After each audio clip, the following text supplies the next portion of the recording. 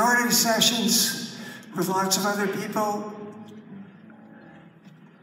other than myself. And we're all busy, we're all doing it. We just came back from New York. I don't know, maybe that was that night on Staten Island.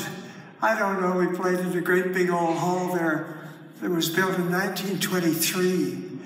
And boy, it was a 2,000-seater. And I tell you, I remember that place because it was an old place.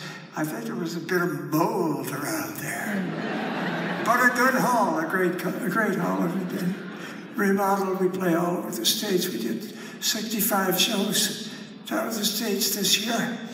We play everywhere in the United States. In North America, and we love it. We're happy guys. We love the work.